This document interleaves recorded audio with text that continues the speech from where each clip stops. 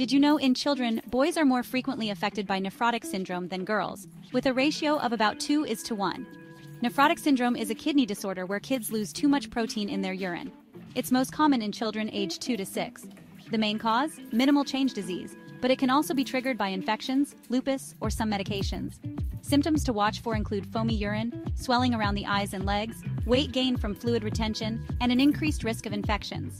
Diagnosis: urinalysis to detect proteinuria, blood tests for low albumin and high cholesterol, and sometimes a renal biopsy if things are unclear. Treatment involves managing the symptoms with sodium restriction and diuretics for the swelling. For minimal change disease, corticosteroids work wonders.